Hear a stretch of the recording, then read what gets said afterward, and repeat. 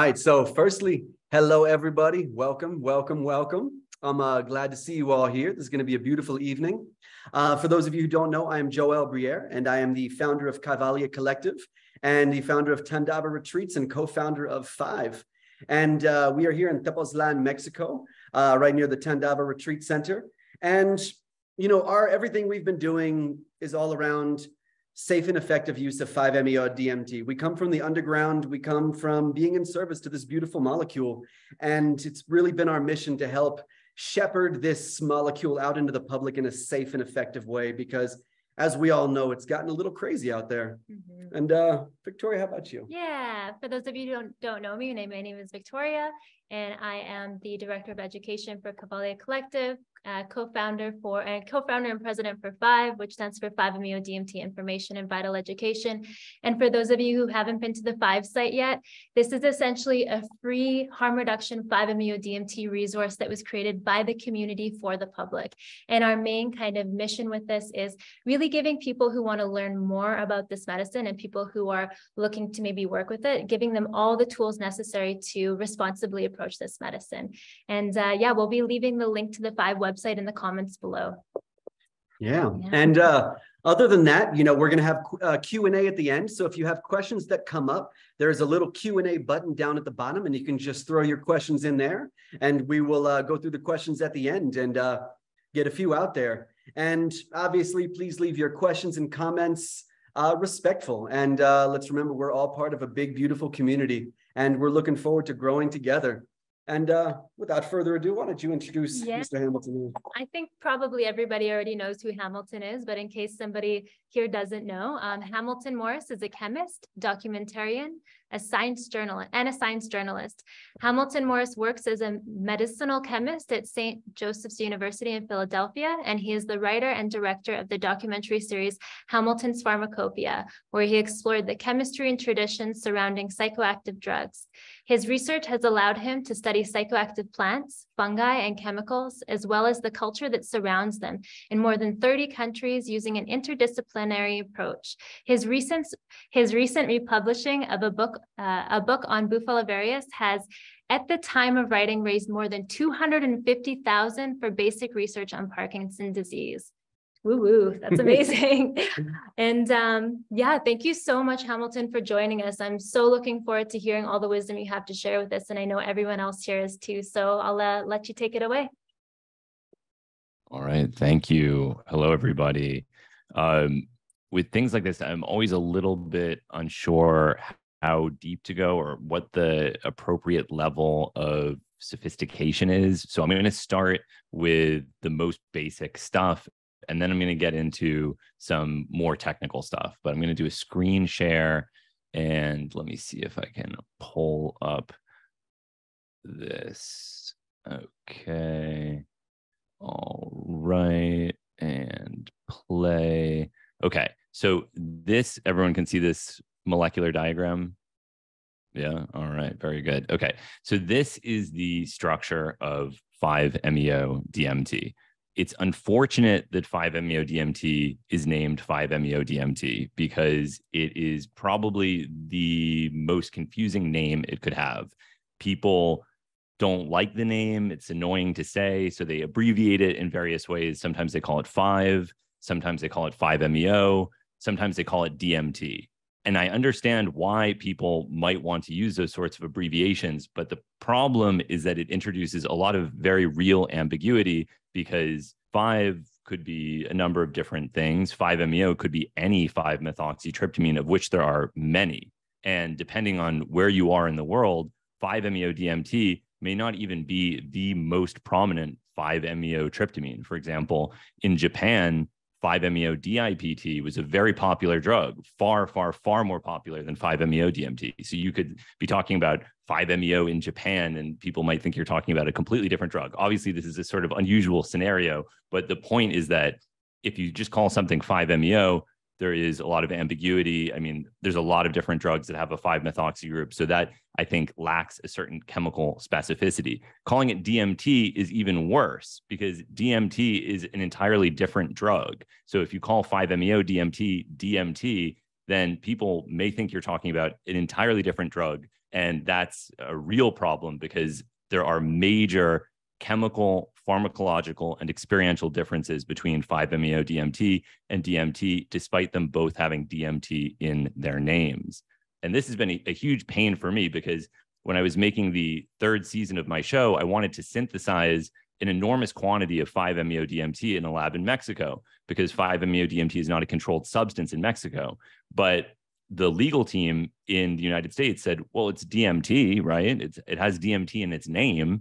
And I'd say, yes, it does have DMT in its name, but just because it has DMT in its name doesn't mean that it is DMT. And they'd say, well, how is it not DMT if it has DMT in its name? And this is something that makes sense to a chemist, but is hard to grasp for people who are not thinking about the ways that molecules are structured and named. You could call 5-MeO-DMT a number of different things. For example, you could call 5-MeO-DMT NNO trimethylserotonin. That's another perfectly valid name for it, and it doesn't contain DMT. So this is kind of the problem with these sorts of names. To make things even worse, people will sometimes differentiate between 5-MeO-DMT and DMT by calling DMT NN-DMT. But the problem with doing that is that both 5-MeO-DMT and NN-DMT are NN-DMTs. So this is a sort of complicated point. I wish I had a laser pointer or something here so that I could better explain why that is the case. But if you look at this diagram carefully, you see there's an N. The N stands for nitrogen. There are two different N's in the structure. Now, usually when people are in fact, always when people are talking about an N substitution, they're only talking about the nitrogen that's located at the top of the diagram, not the one at the bottom. That one is technically referred to as the 1 position. So if you were putting a methyl group or something there, it would be called 1-methyl-DMT. Or there's even a DMT derivative present in the plant Lespedeza bicolor called 1-methoxy-DMT, and it has a trivial name, lespetamine. It's really the actual issue is it's unfortunate that 5-MeO-DMT didn't get a trivial name, but this is what happened. So if you look here, you can see the comparison structurally of a lot of these so-called simple tryptamines. Simple tryptamine is another chemically imprecise term that people use for these sorts of basic, structurally non-complex tryptamines that are found often in nature, but not always. And these are the major ones that are used by humans as psychedelics. So to the leftmost upper corner, you have DMT, found in Psychotria viridis or Mimosa hostilis. It is the major psychedelic component of the South American ayahuasca brew. It is also extracted from plants or synthesized and smoked, or it can be injected. And in some ways, I think it represents the prototypical classical psychedelic drug. Then you have 5-hydroxy-DMT or bufotenine. Again, really unfortunate that that one got the name bufotenine because everyone thinks because it's called bufotenine that it must be derived from toads. And it is. It was initially found in the common European toad bufo, but nobody really seems to use it as a psychedelic in its toad-derived form, or the evidence for it is pretty shaky, I would say. In contrast to that, there is a lot of evidence for the use of bufotenine-containing seeds from the South American tree Anadenanthera colubrina.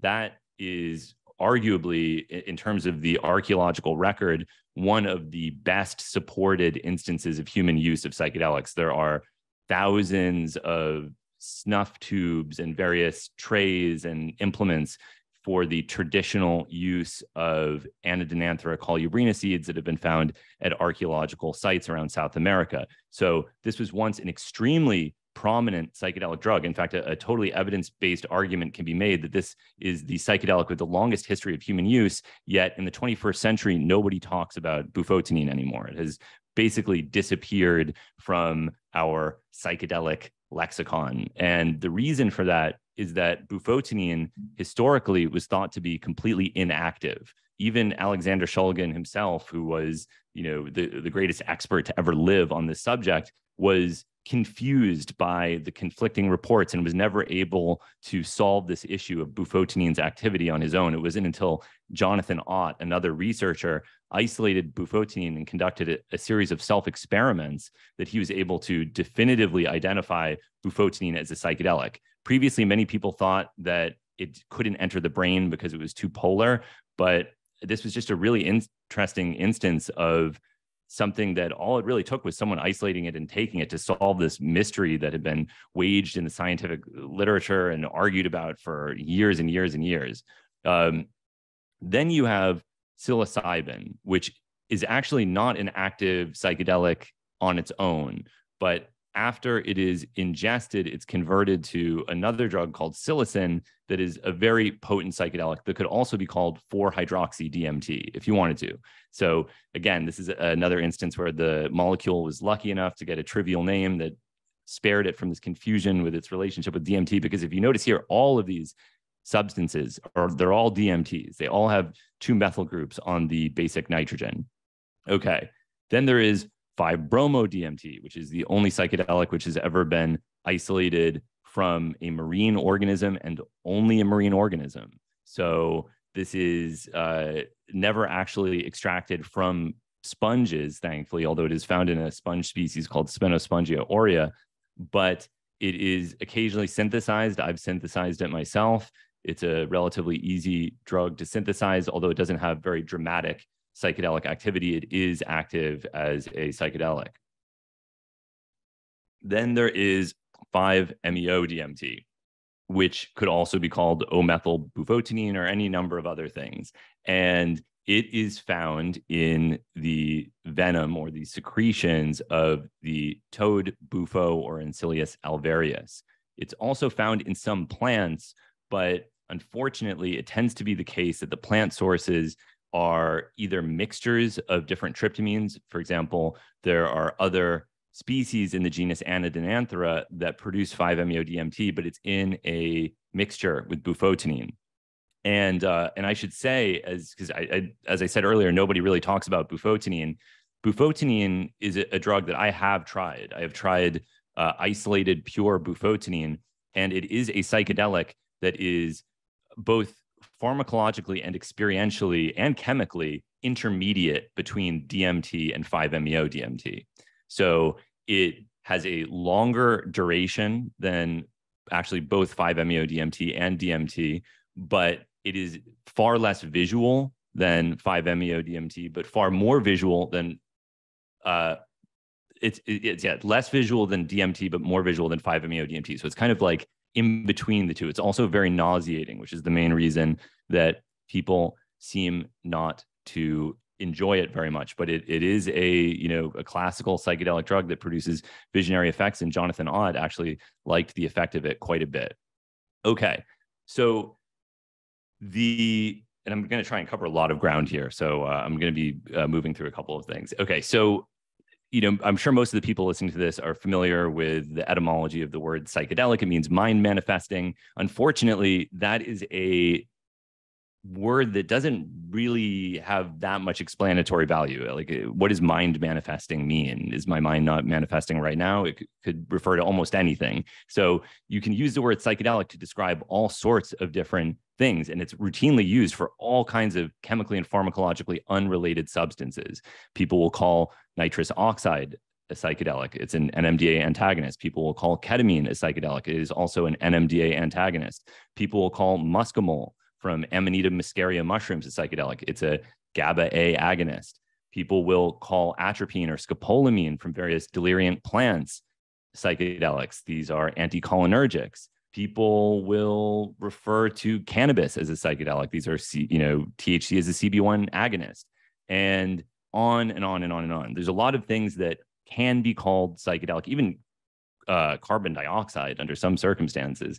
And yet these are different compounds. There's a specific subset of these psychedelics that are sometimes called classical psychedelics that exert their effect primarily through serotonin receptors. And the classical psychedelics are things like LSD, DMT, 5-MeO-DMT, 2CB, mescaline, and so on.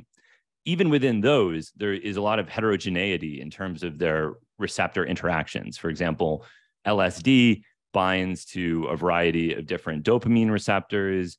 And although we typically talk about 5-HT2A as the receptor that is responsible for the classical psychedelic effect, the reality is that these drugs often bind to 5-HT2B, 5-HT2C, various subtypes of 5-HT1 receptors that will exert modulatory effects on the experience, in addition to transporter proteins and who knows what other receptors. Okay, but the two that I think are really most important for understanding the activity of these so-called classical psychedelics are the 5-HT1A receptor and the 5-HT2A receptor. And even within this somewhat specific umbrella of classical psychedelics, you have what I think of as almost two experientially and pharmacologically distinct classes of drugs. The 5-HT2A agonists are, loosely speaking, what people think of when they think of a classical psychedelic experience. Geometric visual hallucinations or distortions, visionary effects, increased awareness of your environment, a sort of wakefulness and awareness. These are the things that people associate with a 2A agonist. The 1A agonists often do not produce visual distortions. They often produce anterograde amnesia.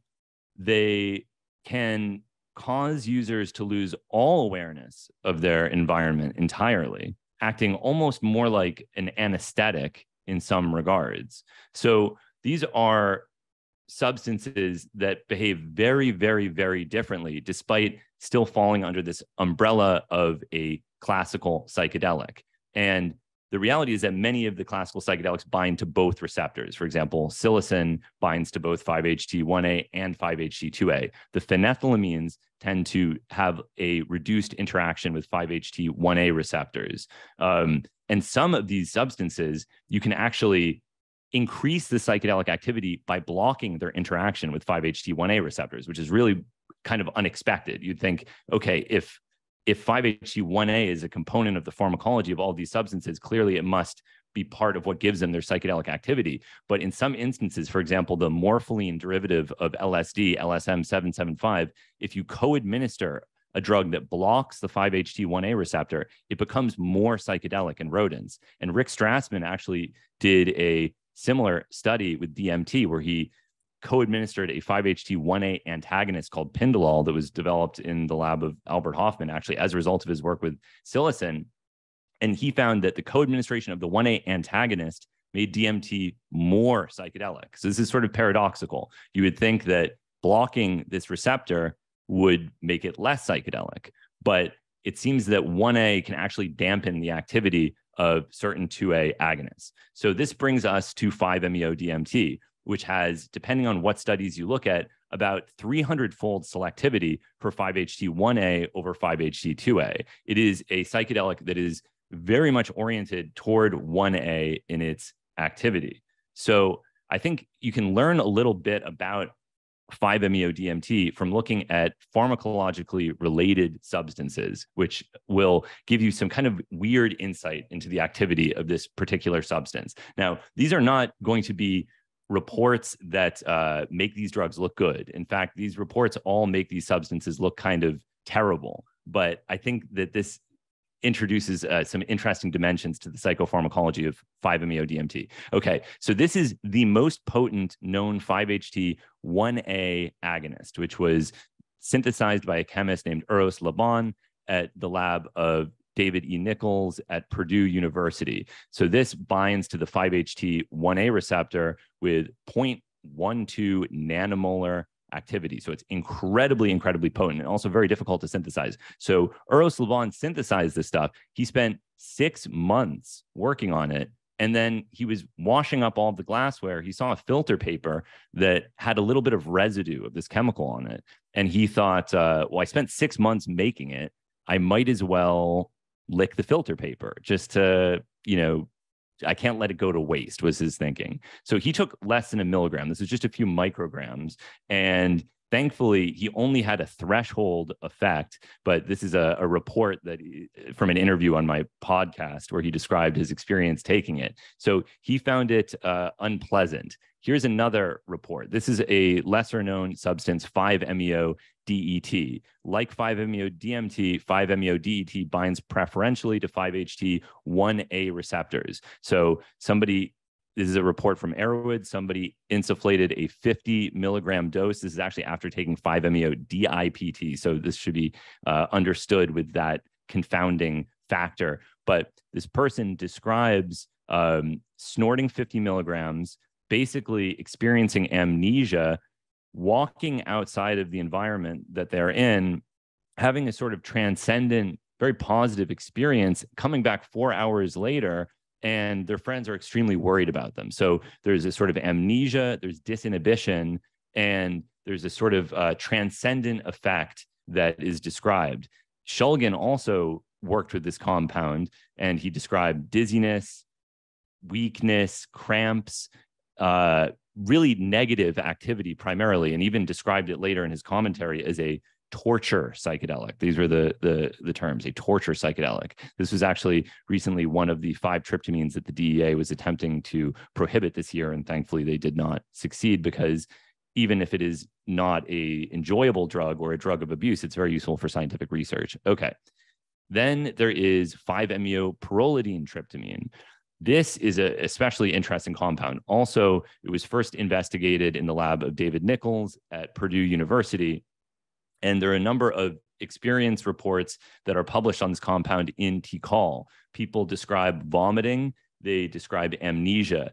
And most notably, one of the students in the lab of David Nichols, named Robert Oberländer, actually smoked this compound and stripped nude, walked around Lafayette, was arrested, and woke up in a jail cell with a blanket over him, feeling better than he'd ever felt in his life. So again, we have amnesia, disinhibition, leaving the environment, and a sort of transcendent experience that can't be remembered very well by the user of the substance.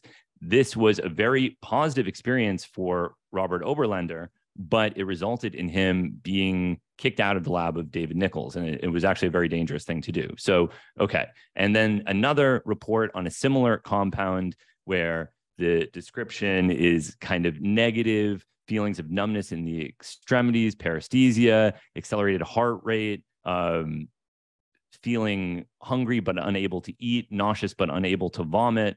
And this all sounds very negative. So this is sort of what you see with a lot of these. Here, I'm going to go back out of the screen share for a moment. Let me see if I can. Oh, well, maybe not.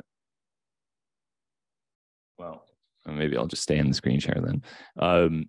So this is what you see with a lot of the 5-HT1A agonists: amnesia, disinhibition, nausea, dysphoria, and then sometimes this transcendent experience that emerges out of nowhere, which is really remarkable given that 5-MeO-DMT has such positive effects in a lot of people. So the question is, why? Oh, here, I think I can do it. Okay. Am I back? Yeah, okay. All right. Okay. So the question is, given that all of these, and I know I just shared all these really negative experiences, but I think it's useful to contextualize the activity of 5-MeO-DMT with related compounds that have similar activity at 5-HT1A receptors, because you don't typically see that. So why is it that anyone likes 5-MeO-DMT if it has all of these if these similar compounds have all these horrendously negative and frightening effects? And the answer is that 5-MeO-DMT, I think, actually does have the capacity to exert those sorts of effects. And some people experience them. There's a term that's sometimes used called the dreaded underdose, which is you take a dose that is high enough that you feel the activity, but not so high that you transcend and exit your environment. And for some people, myself included, that can be immensely frightening. It can feel like just essentially like being poisoned. But what is amazing about 5-MeO-DMT is if you exit that level and you enter a higher level, you basically leave all these negative effects behind and have an experience that I think is very dissimilar from a classical psychedelic experience. Instead of, when I think of a classical psychedelic experience, there might be, awareness of your own mortality, thoughts about your parents and how much you love them, the people that you love, that you care about, your motivations, your goals in life, whatever. In a 5-MeO-DMT experience, there can be a complete absence of content, a complete whiting out, essentially a loss of consciousness that you emerge from with a ineffable sense of gratitude that you are alive. And I have reviewed footage of myself in that state. For 10 minutes, I'm just unresponsive to my environment, periodically saying the word love. But other than that, there is nothing happening. So I think what makes 5-MeO-DMT so valuable is that it is able to be used at a high enough dose that you can reach that transcendent effect, but come back within 10 to 15 minutes. Whereas these other substances like 5-MeO-pyrrolidine tryptamine that resulted in Robert Oberlander's arrest have multi-hour durations. And what happens is eventually people get up, they start walking around, they start doing things, and they get into horrible trouble. This is not to say that 5-MeO-DMT is without those same sorts of risks. It absolutely is. It just is relatively safe compared to many of these other 5-HT1A agonist psychedelics, where they can cause something resembling a dissociative fugue state. So this brings me to the risks with 5-MeO-DMT. And unlike psilocin and psilocybin and DMT and mescaline and LSD, where you essentially don't have any instances of people dying using these substances. I mean, it does, if you include so-called behavioral toxicity, like people jumping off bridges or out windows, sure. But in terms of the direct pharmacological effects, these don't really seem to be drugs that can kill people. 5-MeO-DMT has a couple of additional risks that are not present with these other substances. One is that it is orally active, although it takes sort of higher doses. Most people don't use it orally. It's also sublingually active. It can also be snorted. It can be used in a variety of different ways. But the lower oral activity has tempted some people to combine it with an MAOI, which is very dangerous. So MAOIs do potentiate the activity of 5-MeO-DMT. This is a drug that is metabolized by MAO. So when you combine it with an MAOI, you essentially transform it into one of these other substances that I described, where the duration is extended, you have increased risk of who knows what, serotonin syndrome is kind of a nebulous clinical entity, but maybe something in that general vicinity of symptoms, vomiting, hyperthermia, right? It hasn't been studied all that well. But what you often find more than anything is people who vomit and choke on their vomit or other types of behavioral toxicity. So some of you may be aware of Casey Hardison. He was a LSD chemist, a very prominent LSD chemist, and a friend of mine. He had a really horrible thing happen to him that was really traumatic. And, I've heard people talk about it, sometimes criticizing Casey. I think it's very, very unfair because, I think it was probably a really painful thing for him to endure. And what happened, for those that aren't familiar with the story, is that him and a friend had been drinking, and they both decided that they were going to smoke 5-MeO-DMT while they were drunk. And they decided they were going to do it at the same time. And they both smoked 5-MeO-DMT. They came to, or Casey came to, and his friend had vomited and had died while Casey was under the influence of the 5-MeO-DMT. So there's a lot to learn from that experience. One is never do it without somebody watching you, without a sober sitter who's there to ensure that if anything happens, they can care for you. Never do it when you're intoxicated on alcohol or any other drugs. It's too profound and intense of an experience to use impulsively like that. Now, Casey was a really smart guy, is a really smart guy, and he probably felt that he'd done so many psychedelics and was so familiar that the rules didn't apply to him. And that's a very easy trap to fall into. People do that sort of thing all the time. They say, oh, of course you don't drive when you're under the influence of psychedelics. That's most people, but I'm I'm so experienced and so knowledgeable that the rules don't apply to me. It's important to remember these rules apply to everyone. Nobody is so advanced in their psychedelic exploration that they don't need to be observed and they don't need to exert these basic cautionary steps when they use the substance. And the other thing that happened that people should be aware of is there was somebody who died recently from a fire while they were smoking 5-MeO-DMT. So if you're smoking this by yourself, and you don't have somebody that you can hand a pipe to, you could burn yourself with the pipe, you could burn yourself with the lighter, or as happened to this person, you could start a fire and you would be unaware because you were unaware of your environment when under the influence of this substance. So this person actually died in a fire caused presumably by some implement related to the smoking of the 5-MeO-DMT, and they were unresponsive because they were under the influence of the drug. So these are really tragic things that are avoidable if people take basic cautionary steps. In terms of the vomiting, the easiest and best way to prevent that is by fasting. So this is something that is routinely done before surgical procedures because anesthesiologists recognize that it's immensely dangerous to vomit when you're unconscious. And so they take proactive steps to prevent that vomiting from occurring. And the easiest way to reduce the risk of choking on vomit is to fast before the experience. So that's a simple one. There are also antiemetics that can be co-administered with the 5-MeO-DMT, but I think it's probably easiest and safest to just go with fasting. Those are the major cautionary. I mean, I guess I can also get into the issue of abuse in some of these things, but I'm not really an expert on that. And it's hard because when I was making my TV show, I would often interview people and I would get all these responses because people from different sides wanted me to present different dimensions of the picture. So for example, I interviewed this guy, Dr. Jerry Sandoval. And I remember when the piece was released, all these people started attacking me and they were saying, how could you show him using 5-MeO-DMT in an unsafe way? Don't you realize that that looks bad? Don't you realize that you're showing something that is unsafe? And I would think when I got these criticisms, well, yeah, that's the point.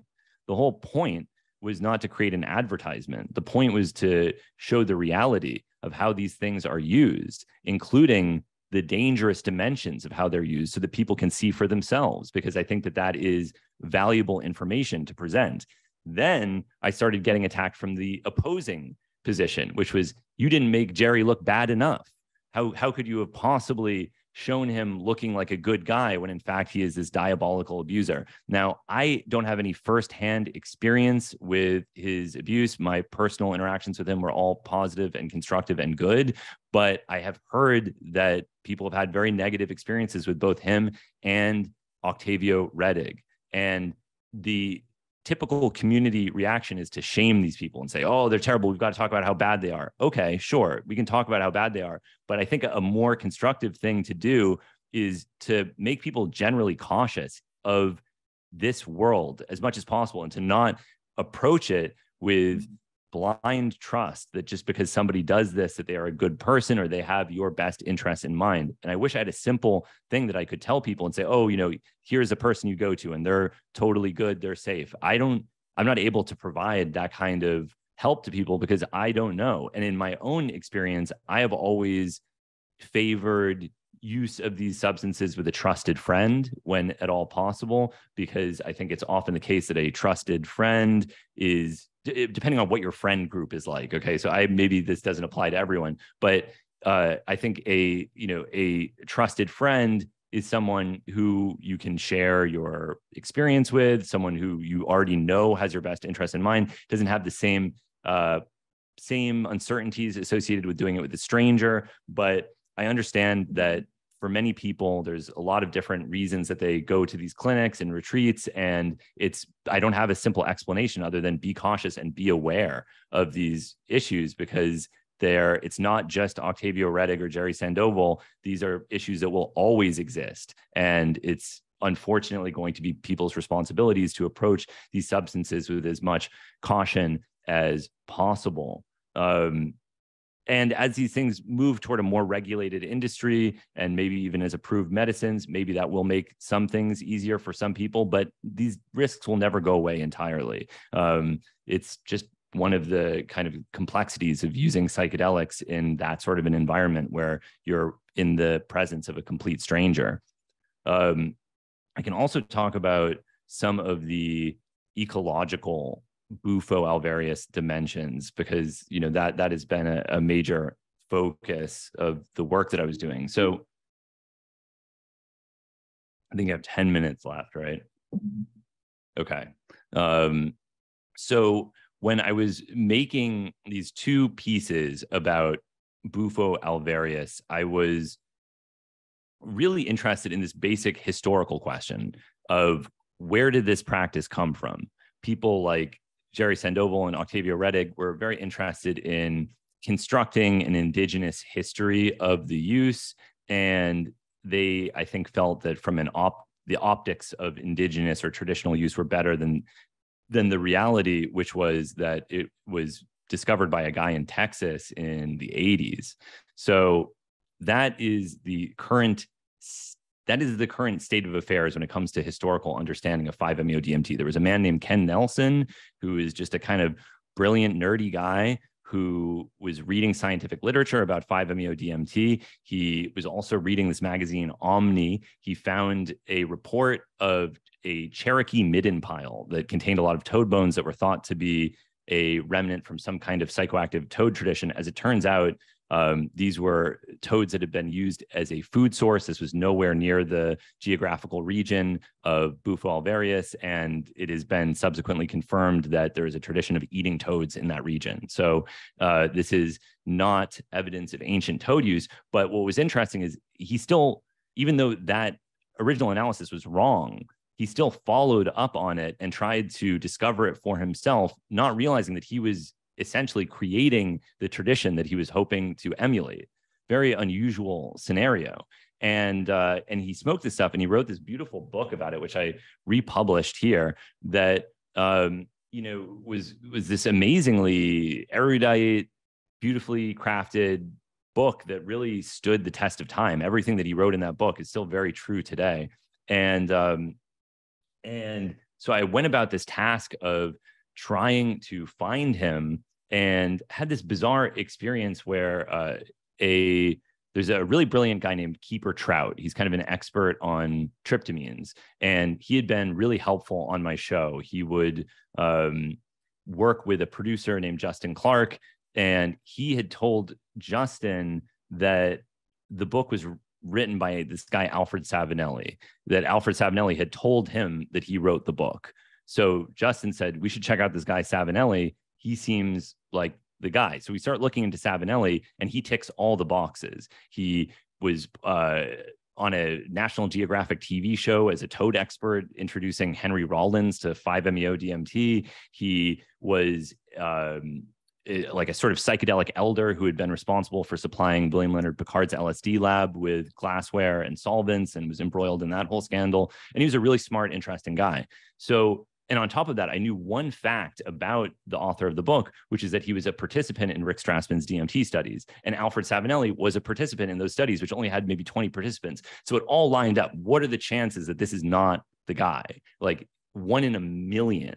So I interview Savinelli. He talks about the book and writing it, but there's something a little off about it. But there's something a little off about a lot of things, and so it wasn't enough for me to say, wait a second, there's something really wrong with this. So I released the piece, and then I start getting messages from people. And one person said, I watched your episode, I really liked it, but there's something wrong, because I was really good friends with the guy that wrote that book. His name was Ken, and I don't know who the guy is that's claiming to have written it, but it's not Ken. And then someone else writes me the same thing. Like, I actually know the guy who wrote the book. It was in Texas in the 80s. His name was Ken. I don't know who this other guy is, but it's not Ken. Okay. So then I realize I have been tricked, or something weird has happened. And it puts me in a weird position, because I really like Alfred Savinelli, and I didn't want to publicly call him a liar. because it's just mean. It's not a fun thing to do. So I had scripted this entire basically joke sequence where I was gonna, be in a bar. I don't drink, but I was gonna be in a bar, and then the show was gonna come on, and I'd see Savinelli, and I'd say, "Oh, that liar! I'm gonna get him!" And I'd like break a beer bottle, and then there'd be like a travel montage of me, in a plane with the beer bottle, driving across the country with the beer bottle, and then I go to his house and knock on the door, and I say like, "How could you lie to me?" And he says, "Oh, I was just fucking with you," and then it's like anticlimactic. That was gonna be the joke, but he didn't want to participate in any of this. So then it put me in a weird position where he didn't want to acknowledge it. I was like trying to explain to him that this would take the pressure off, because it would then make me look like a fool as opposed to him. But he didn't want to do it. And then I instead wrote this like Howard Hughes sequence instead as a way to try to correct it. And then released it. Then Savinelli got insanely angry at me, even though I had gone to all of this and was just, calling me on Christmas, threatening me for a long time, very, very angry. And I feel bad about that. And then it resulted in this insane article being written where people were saying that he had done it. Like this guy, Eric Davis, wrote this insane thing saying, Eric Davis, who was actually one of the original sources that Savinelli was lying. So then he wrote an article saying he wasn't lying. The whole thing was like a mess. Like, I cannot believe how much insanity came out of this, in addition to $250,000 for the Michael J. Fox Foundation, because Ken Nelson, the person that wrote it, had Parkinson's disease. So really, I mean, that's just skimming the surface of the insanity that came out of this whole thing. And then on top of that, then there was this whole kind of crisis about the ecological responsibility of harvesting toad venom, and this debate about, well, what is the difference? And there's got to be a difference. And my take on it is that if there is a difference, the difference is undesirable, right? It's like you have increased variation in dosage, which really matters with a drug that is this potent. 5-MeO-DMT is the most potent naturally occurring serotonergic psychedelic. And so if you are dealing with samples that might be double the potency, which has been observed in the sparse analytical literature that has been published, you see 100-fold or 100% variation. So that means like you could be giving double the dose to somebody, not realizing it, depending on what toad it came from. And that is something you really want to avoid with all of the uncertainty that is inherent in a psychedelic experience. If you can at least ensure that the dosage and identity of the substance that are being consumed are consistent, you are eliminating one variable that will make things so much safer for people. And it also, if you're a practitioner, it will make things much safer, because it will allow you to make evidence-based observations about the way people respond to the drug. So for example, if you give it to a smaller person and they respond very strongly to 15 milligrams, you can note that, and you can say, okay, next time give them 10 milligrams, because you actually know how much they consume. So this is just a very basic, easy intervention that I think really will pay dividends in terms of the safety of users. The other thing is that the natural material is basically just 5-MeO-DMT. It contains a trace amount of bufotenine, but as I said earlier, bufotenine is not really a desirable substance to begin with. It's way less potent than 5-MeO-DMT, so I don't think it's even contributing psychopharmacologically to the experience of the smoked venom. And again, people say, well, I heard someone say that there is a difference. Well, that's fine. I mean, people say lots of stuff. It doesn't matter. Like, people say that LSD in different crystal polymorphs is completely different qualitatively, or people will say all kinds of stuff. And that is because there's an immense psychological component to these experiences. I'm not saying that the experience isn't different, but if I give someone 5-MeO-DMT and I say, oh, this came from a sacred toad that was cultivated for 10 generations by a family that prayed for the toad every day and fanned it and gave it the most delicious flies to eat. And then I say, oh, and this was, made in this is 5-MeO-DMT that was made in a toilet by an angry bad man somewhere. Like, it could be the exact same chemical, but people will probably have different experiences based on the psychological priming that is inherent in the way that the substance is presented. And for people that have spiritual leanings, that is extremely, extremely important, that kind of psychological priming and how that will impact the nature of the experience. But chemically speaking, there is essentially no difference. And the really funny thing, I don't know if people here already know this, is that there was a company in Chicago that tried to sort of solve this problem by they did surgery on a toad, removed cells from its gland, then created a culture of those cells so that they could produce 5-MeO-DMT naturally from toad cells, but without harvesting it from toads, except for that initial cell harvest from the gland. And they recently published the results of their work. And what I thought was really funny is that it was indistinguishable from synthetic 5-MeO-DMT. I thought that the whole point of this would be that it would contain, because there are other things. There's steroids that are present in the venom. There's a number of things that are very, very unlikely to modulate the activity, but they're there. There's other stuff there. So I thought there would be that other stuff as well, but there wasn't. It was basically just a biosynthetic 5-MeO-DMT manufacturing process, which is cool. And maybe for some people that, it's kind of like a, synthetic meat or other things, there's a market for it. People will like that kind of thing. So yeah, but yeah, I'm happy to answer any questions. Awesome. Thank you so much, Hamilton. That was great. That was great. I have a special appreciation for what you said around the lament that they named it 5-MeO-DMT. If they would have given it another name, it would have saved us tens and tens and tens of thousands of dollars in legal fees down here in Mexico, trying to make it all make sense. And oh my God. Yeah.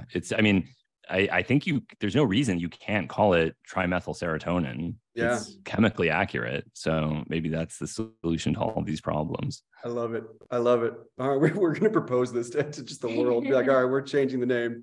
All right, so let's get a couple of questions. There's one that I just wanted to address real quick, and then actually we'll speak on very quickly, and then open it up to you, Hamilton. From Mr. Ryan Patrine, saying, I hear so many practitioners saying that a standard responsible dose of Bufo is for someone who passes pre-screening psychological and health issues should be only between 60 and 80 milligrams. I strongly disagree.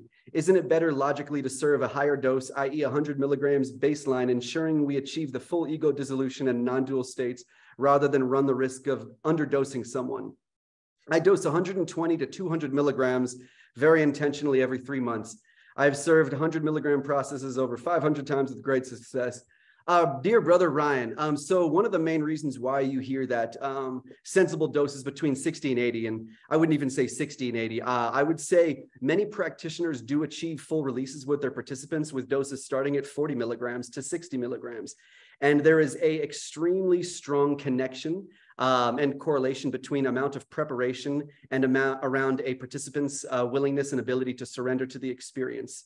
So we do find that practitioners who do dose higher, particularly around 100 milligrams plus, generally not holding a lot of faith in their skill sets as a practitioner to be able to offer different modalities that will allow the participant to feel safer, to feel more comfortable, and to feel held through the experience so they can surrender.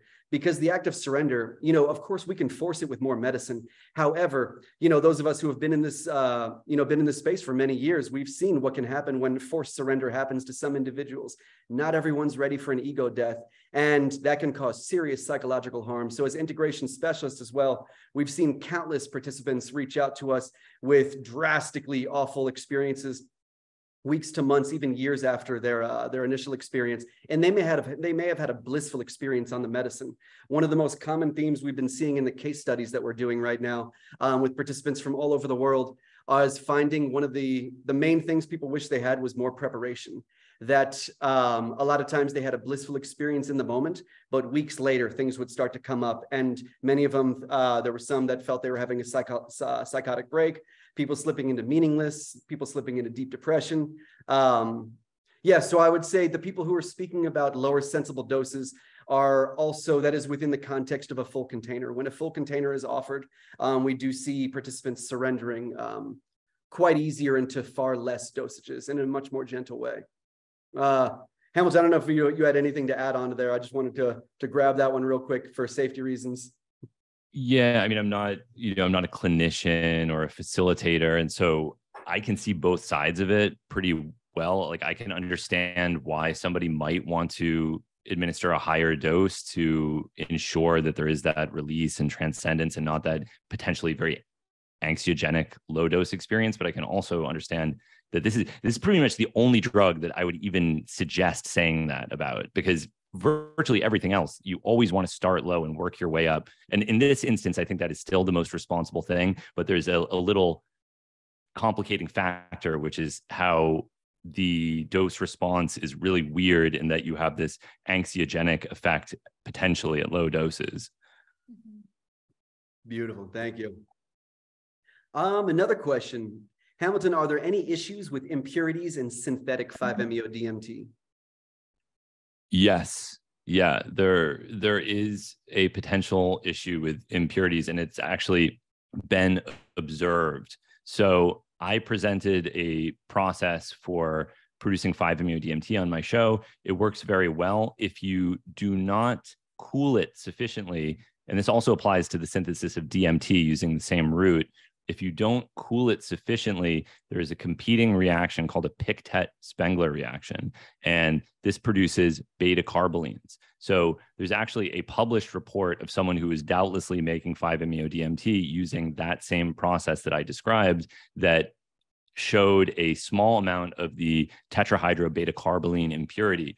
The activity of that particular impurity was studied by Dennis McKenna as a MAOI, and it's very, very weak. So I don't think that in this instance that poses a major risk, especially if it's a trace component, but it's something to be aware of because it's also very difficult to remove these beta-carboline impurities. So you want to prevent them from forming in the first place. It's a lucky situation that the particular beta-carboline that is formed is not a potent MAOI, because if it were, that could be very dangerous. But this was something that I had considered in advance. It's still, of course, always advisable to do your best to purify materials via either column chromatography or distillation or whatever techniques you have that are available to you. And that's just with reductive emanation. You know, there's different impurities depending on how the 5-MeO-DMT is synthesized. And there are many different ways to make it.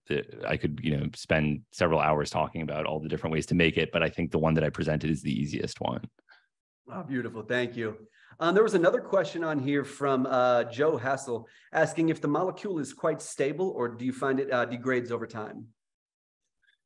So stability is really often a function of storage conditions. Most things are stable if they are stored as a dry powder without exposure to ultraviolet light, ideally without exposure to oxygen. If you can store things under argon, which is what most chemists do, that's ideal, but probably outside of the abilities of most people. But when things are dry, kept away from oxygen, and in the dark and in a freezer, most psychoactive drugs that people are interested in are sufficiently stable that they will last lifetimes when stored under those conditions.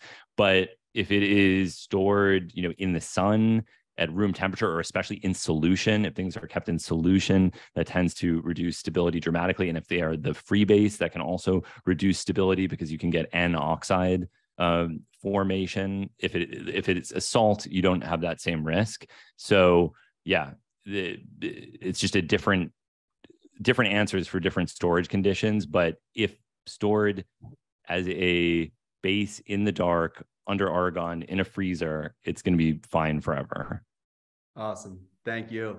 And from Phil, and speaking of dark, do you know of any ongoing studies or previous, or have any understanding around the ability of the body to produce 5-MeO-DMT and or NN-DMT in darkness? I am not aware of any studies at the moment on that subject. It seems like that's died down a little bit in recent years. There's someone named Steve Barker who did a lot of really good work on, as well as a woman named Jimo Borjigan who worked with Steve Barker. The two of them did really, really good work on endogenous DMT and what physiological role it might play. I'm not aware of any recent work from them, but they are the two people to look at on that subject because they're kind of the major authorities. Awesome. Thank you.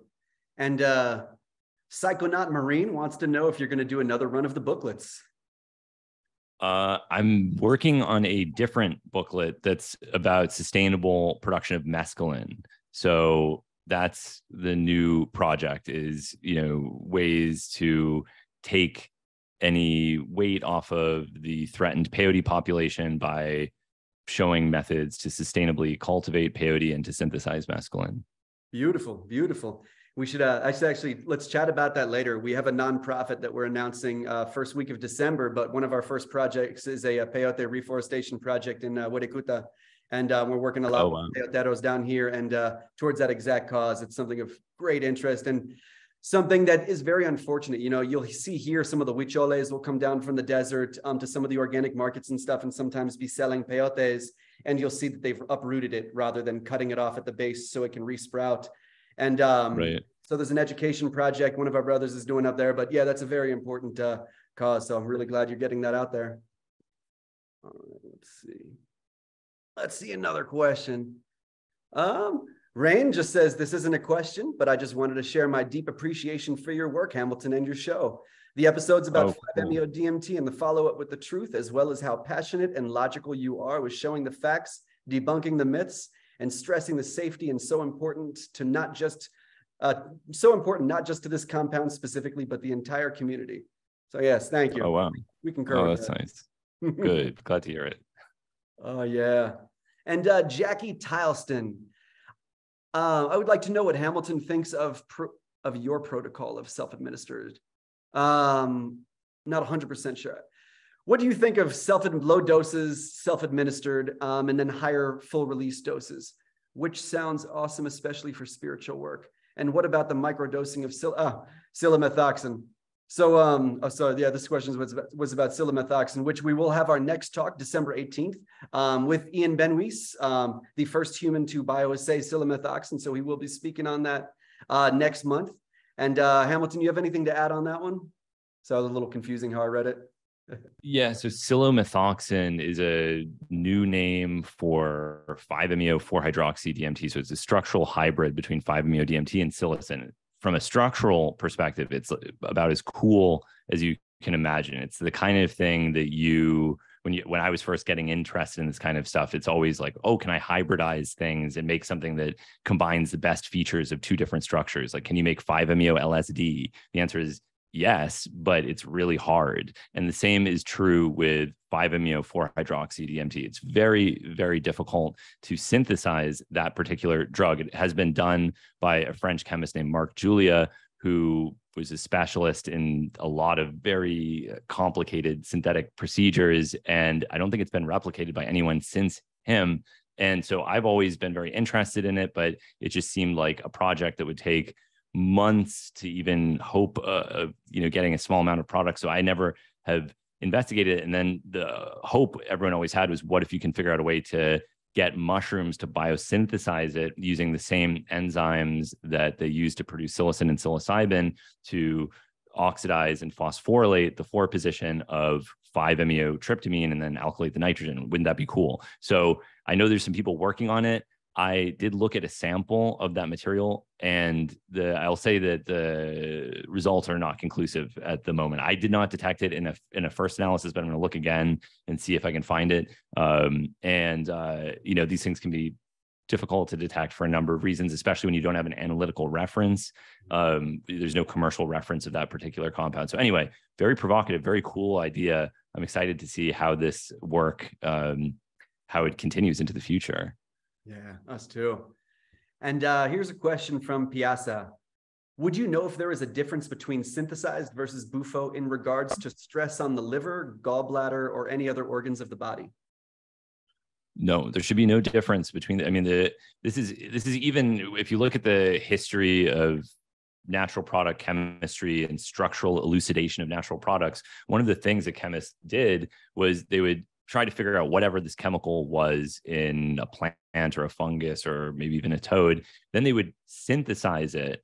And if they had the same physical properties, that was a layer of confirmation that the material that they found in nature was the same as what they expected the structure was. And the reason that you can do that is because they're identical. If they weren't identical, you wouldn't be able to use synthetic materials to confirm their presence in natural products. Really, the only difference, if there even is one, and I hesitate to even say this, between a natural product and one that is made synthetically outside of the psychological overlays that are at play when people describe these things, is that natural things tend to be ever so slightly more radioactive because of the presence of radiocarbon, because cosmic rays, bombard CO2, you get radio CO2, it's taken into plants, and that when they incorporate this into their secondary metabolites, there will be trace quantities of radiocarbon. This has no pharmacological or toxicological effect whatsoever. But if you said, name a difference, is there any difference? The difference is the minute amount of radiocarbon that's present in things that are metabolizing CO2 from our atmosphere recently, because it decays in anything that is derived from petrochemicals, which is the case for many things that are made synthetically. Beautiful. Thank you. And so Bree is saying, I'm not sure if this was discussed. No, it was not. But do you know what is chemically going on in the brain during spontaneous reactivations with 5-MeO-DMT? Yeah, I predicted that question would come up, and I don't have a good answer for it. It's this. I mean, I could speculate and give you all kinds of answers. Like, there are 5-HT1A receptors in the hippocampus, and it is these postsynaptic 5-HT1A receptors that are thought to be responsible for the amnesia that some 5-HT1A agonists exert. Could their presence in the hippocampus and reactivation and be interrelated in some way? Maybe. I don't know. I don't think it's been adequately studied. I don't even know with certainty that these reactivations are more prominent with 5-MeO-DMT than they are with other psychedelics, but it seems that people talk about them more. So maybe they are. And it's worth studying. I think people will begin to answer a lot of these questions in the coming years. Yeah, it's exciting stuff.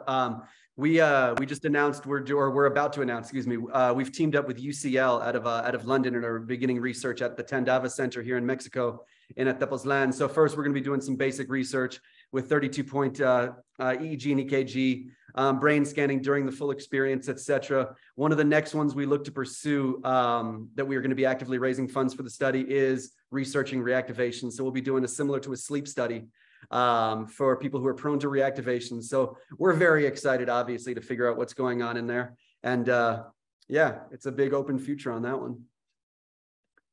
All right, and let's get one more question.